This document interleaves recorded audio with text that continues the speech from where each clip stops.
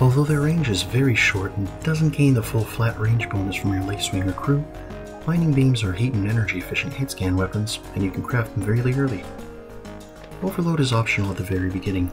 Small ships often have trouble handling beams even without it till later. You can scale the number of cores to fit your space and hardpoints. As a general rule, don't oversize with boosters outside of the free ones.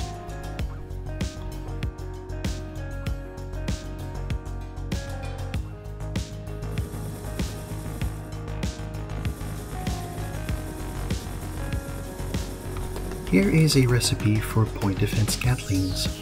Point lasers get full extension after crafting from Lacewings and crew, leaving you with a comfortably medium range for small vessels.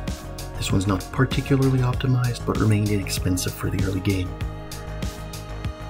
Charge would be tempting, but you should reserve that for your main attacks.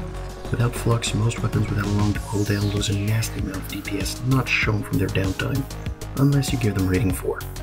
But then the compound heat and energy will screw with you.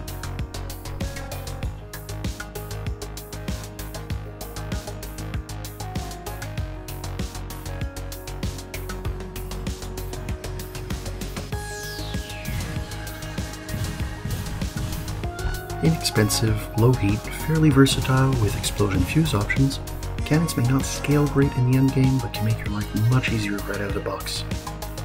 With very few exceptions, mostly composed of rebel ships, you almost always want armor piercing on there.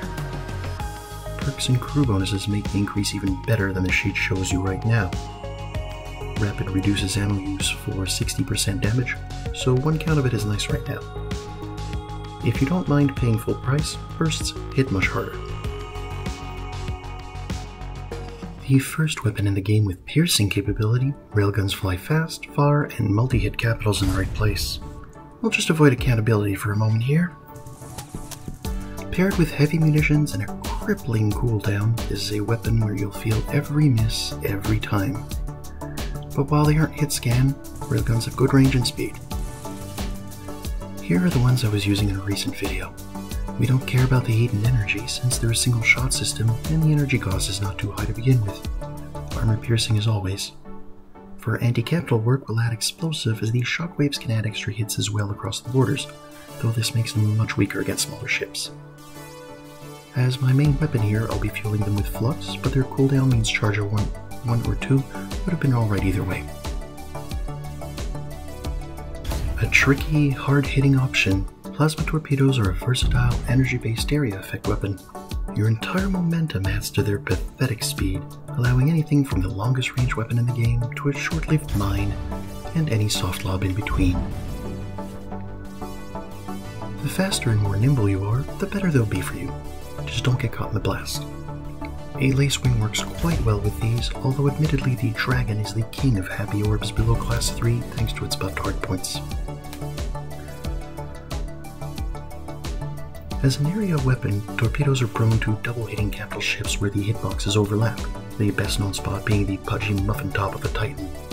You already have a cooldown, and charge is highly attractive, but the more you add, the less wieldy the weapon gets. No snapshots with 2 seconds charge time. I like a slightly longer cooldown and charge 1 so that they're still mostly useful against fighters. What to do with this thing that hits us?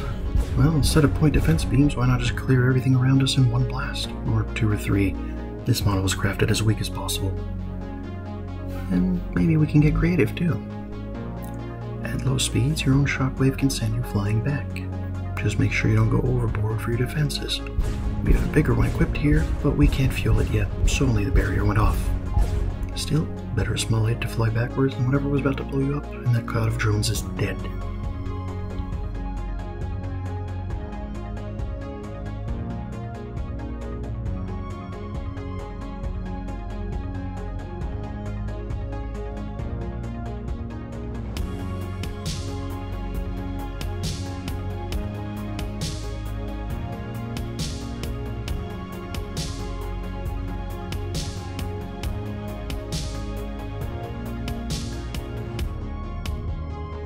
Steadier on its verniers, our Lacewing has been exploring the regions. It spotted another big spiky skull on the edges of the star system.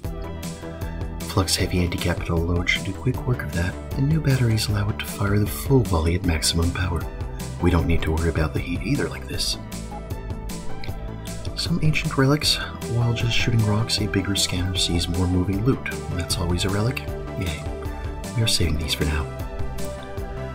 There's a skill for better scanners in a nebula. Don't have it yet. The warp diverter and accumulator were purpled as soon as possible, but even there, it's tough to use the IEB with 4 flux guns. Should have taken it off for one more shield charter. This Titan appears to be a PDL build. Damn near helpless. Scanner tiny, hard to shoot off screen, but...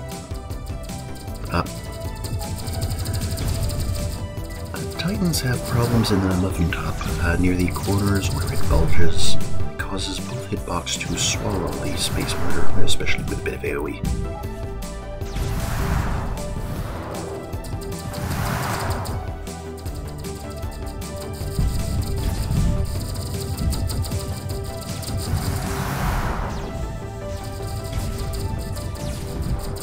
As you can see, multiple hits right here.